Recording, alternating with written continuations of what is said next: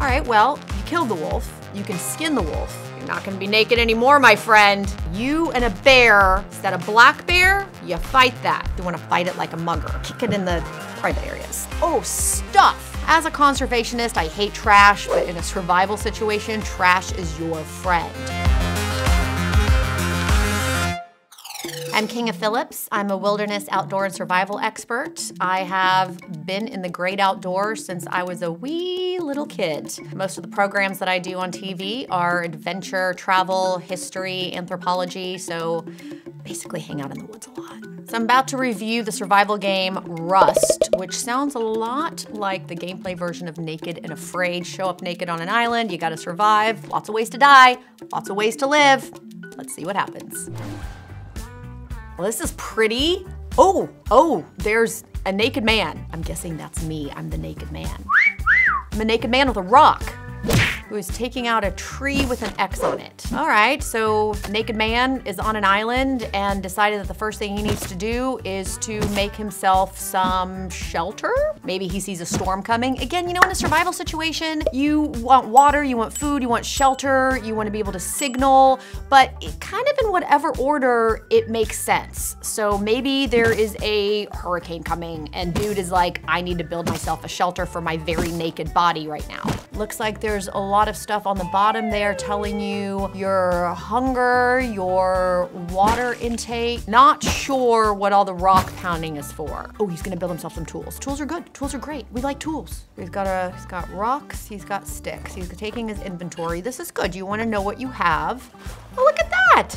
Built himself like a little hammer axe. And he's gonna take it out into the ocean. Now, shallows in an ocean like this are great in a survival situation because you're gonna have fish, you're gonna have seaweed, you wanna cook everything, you're gonna have mollusks, maybe you can find yourself an octopus. Depending on where you are, you wanna be careful, you don't wanna step on a scorpion fish. Oh, stuff! Take all the stuff you can get, floating debris. Now, as a conservationist, I hate trash, but in a survival situation, trash is your friend. You've got boards, great. Gather everything you can, because you never know what you're gonna need. Those tins are great. You can use those as water stills at some point, or you can just smash them to bits. Really, it's up to you. He's got arrows, he's got flaming arrows, we've got fire, we've got a hammer, we've got an axe. Pretty well set up. Still naked though. This is probably the third tree that he's cut down. He's gonna build himself one hell of a shelter. That is a horse with a saddle. Never found a random horse with a saddle in a survival situation. Oh, he is galloping. And he's probably still naked. Oh, good Lord, the chafing. Not really sure what's going on with all the rock pounding there. Unless he has aggression issues, which a deserted island is really a perfect place to get that out. Oh, there's one of those beach elk. Now that is good eating. You can jerky that meat, you can smoke that meat. We've got a herd of beach boar and a beach elk. This is very ambitious. And by the way, boars like that have very sharp tusks. That thing will F you up so fast. I personally would not mess with them. I told you you're wounded. See, now you're sleeping. You're probably dead. There's the naked man again, still naked, hunting boar while naked. Pixelation is not hiding much, I gotta say. I mean, it does look pretty overcast there, but you're gonna want to have some protection from the elements, whether it's cold, whether it's hot. Humans are so fragile. We're so fragile inside and out. These hairless little creatures, we need protection from the elements. Get yourself some clothing, buddy. Found himself a stream, this is great. You've got fresh water. Still gonna wanna boil it for about 10 minutes. Kill all the parasites and bacteria. What is that in the background? Not the wolf, behind the wolf. Is that a lighthouse? Oh, a wolf. He clubbed the wolf with a rock.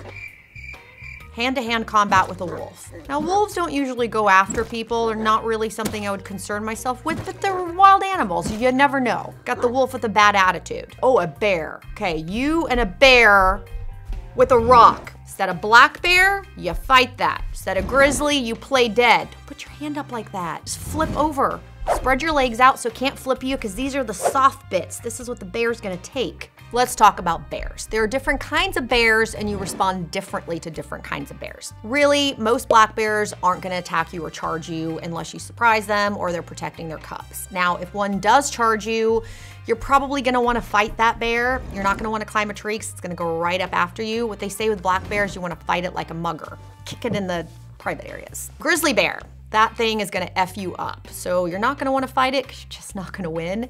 You wanna lay down flat, you wanna protect your head, you wanna protect all the soft bits, so lay on your stomach, spread out your legs so that it can't flip you over because it's gonna try. Now, if you start to realize that this bear is looking at you as lunch and it's not just a defensive attack, it's not protecting its space, its food source, or its cubs, and it is actively trying to hunt you and eat you, you are gonna have to fight that bear because otherwise you're gonna die. Good luck with that. Polar bear, you're screwed. Just, you know what? Just be like, pour some salt on yourself and season yourself well for the bear. What you don't ever want to do when you come across a wild animal, any type of wild animal like that, especially an apex predator, is turn your back on them and run, because you're gonna kick in that animal's instincts to chase you, even if it wanted nothing to do with you. It's gonna be like, it's running, I gotta kill it now. Look at it, talk to it. Hey bear, I'm a human. You don't wanna eat me, we're not that tasty, pretty bony over here. Go after the big elk. And you wanna back up slowly. And then you wanna just get the heck out of there. There's another vicious wolf. What is this island? All right, well, you killed the wolf. You can skin the wolf. You're not gonna be naked anymore, my friend. He's dead. He's dead. I'm pretty sure that there's not been a recorded wolf attack by a healthy animal in North America in like 150 years. This guy's been attacked 3 times.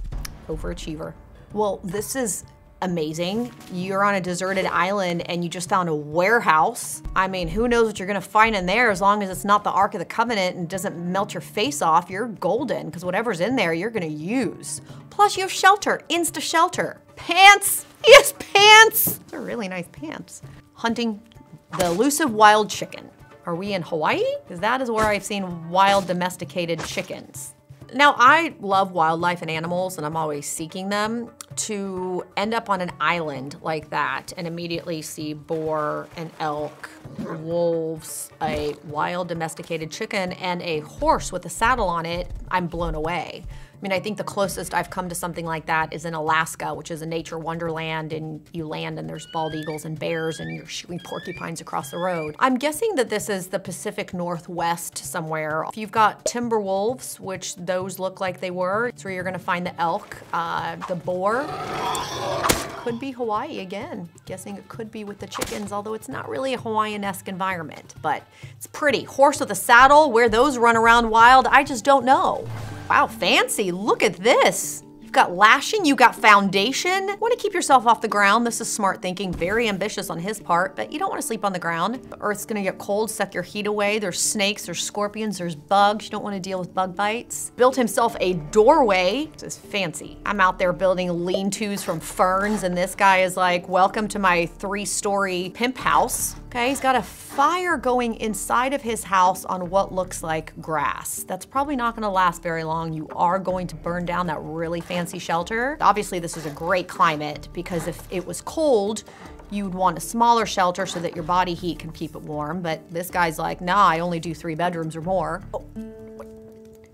Guy's got a musical instrument? Did he whittle that, or did he find that? Probably a good time to talk about your mental attitude during survival. You do want to keep yourself happy and positive. Think about your family, play some music with an instrument you whittled, look at the stars, really just enjoy yourself out there. As a matter of fact, there are a lot of people who have come back from near-death survival situations, and they said that looking at the beauty around them is what kept them alive. Those are the things you need to appreciate. Appreciate a little morning gallop on your steed while out looking for food and water and avoiding killer wolves. All right, guys, thank you so much for hanging out with me today. I hope you had fun. I did. That was Rust, a multiplayer survival game. Super fun. Lots of surprises there. Naked guy waking up on an island.